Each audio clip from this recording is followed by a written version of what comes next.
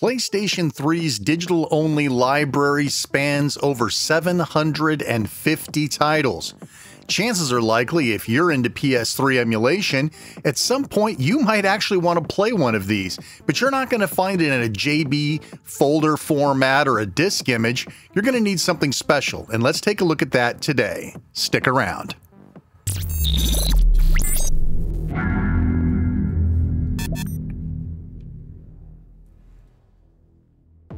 Hi everyone, Shane Armonroe here, and today we're going to take a look at Super Stardust. This is a digital-only title. I've already downloaded it, and I cannot tell you where to get it. You'll have to find it yourself. But it comes inside the zip file with a couple of files here.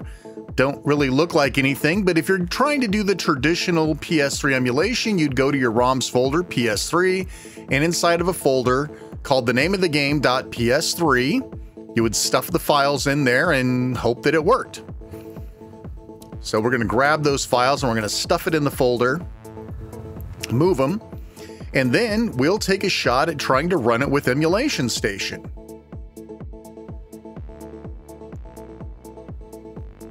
Once in Emulation Station, we go to PS3. There it is, SSD, and it doesn't launch. Okay, well, we knew that was going to happen, right? So let's get out of here and let's go see what we have to do.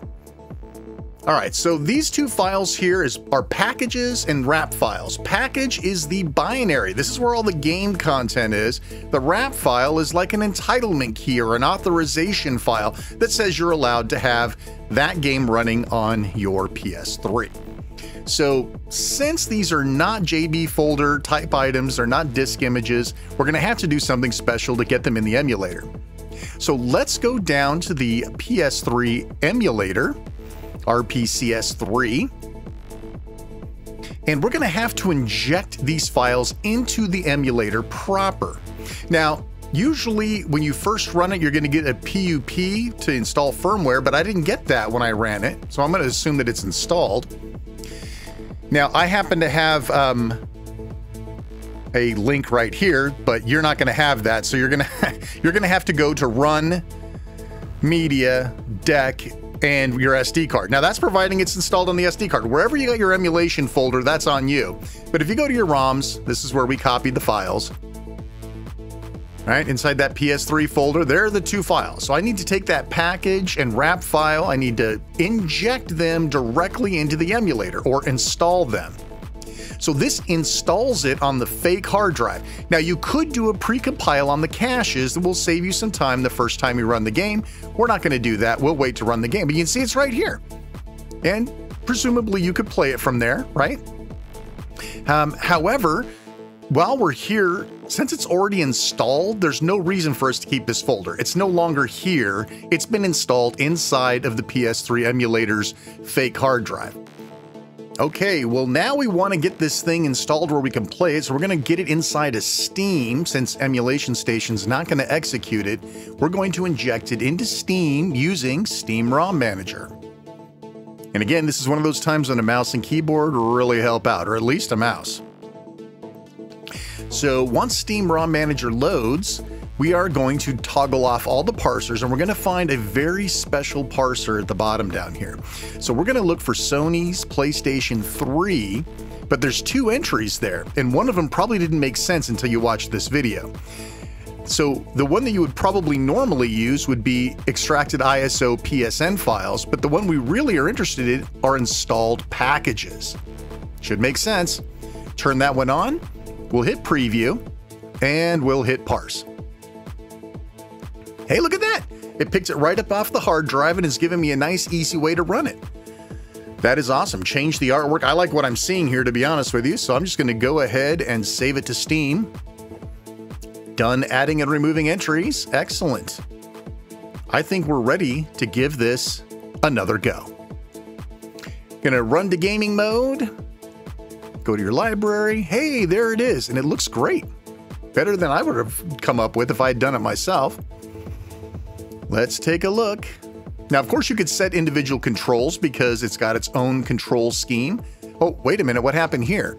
Firmware is missing. Okay, well, firmware is missing. Now, it used to be in the PS3 emulator, it would automatically download and install firmware for you, but I'm guessing the recent Yuzu thing probably scared them off from doing that. So we're going to have to install this ourselves. So we're going to go back to desktop mode. We're going to go back to the emulator and we're going to install firmware. Now, you're going to have to get this firmware file on your own, folks. The file name is right here. And if you type it into Google, I'm betting you'll find it. Now, I've already stashed a copy of this inside my BIOS folder just for safekeeping, along with all my other emulation stuff, because obviously sometimes I need it, right? Now, you can put that PUP file anywhere and then install it from there, and then you can delete it. Once it's installed inside of the emulator, you're good. So I'm going to go ahead and install my copy. It's going to give you a little warning. That's fine. Hit yes. And there we go. Now, once you're done with this, it has to do its own sort of compiling of modules and whatnot for the operating system. We're not going to sit here and watch this whole thing. We're going to speed it up through the magic of digital editing. And now we have a firmware, we have the game installed, and we have the ticket installed that says we're allowed to use it. So we should be okay now. Let's check it out. Back to gaming mode. Hey, look at that. Even the current game icon kicks ass. That's great. All right, so we'll go ahead and we'll start it up. Oh, much better. So now, every game will have to compile its own shaders, its own modules, technical stuff, but we're just going to skip through it. And as the game actually runs and plays, you'll probably see more compiling shaders. It's just the nature of the beast. And you thought this was something unique to the Steam Deck? Well, it's not. Hey, the game looks like it's running just fine. And I think we're good to go. Listen, I hope this helped you out. If it did, you guys know what to do. Like this video, subscribe, hit the bell, and we'll see you at the next video. I'm going to leave about a minute of gameplay here just so you can see sort of what this game looks like. I'm a huge fan of this. This came from an old Amiga game called Super Stardust. And this one is absolutely crazy. If you're a twin-stick shooter fan, if you're bullet hell twin-stick shooter fan, fantastic game. I'll just leave you with this, and you can watch as much as you like. And again, thanks so much for stopping in. You are appreciated. Take care, everybody.